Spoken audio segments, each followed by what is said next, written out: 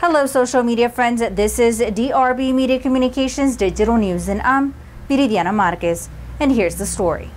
On Thursday, June 28th at approximately 5:29 a.m., Odessa police responded to Medical Center Hospital in reference to a stabbed victim.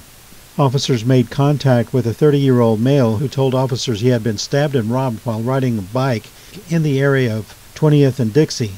He was approached by an unknown male subject and was knocked off his bike. The male subject began demanding all of the complainant's property, then pulled out a large knife and stabbed the complainant in the left arm, causing serious bodily injury. The male subject fled the scene in an unknown direction. The suspect is described as a Hispanic male about 5 feet 10 inches tall, weighing about 220 pounds, wearing a black ski mask, black shirt, blue jeans.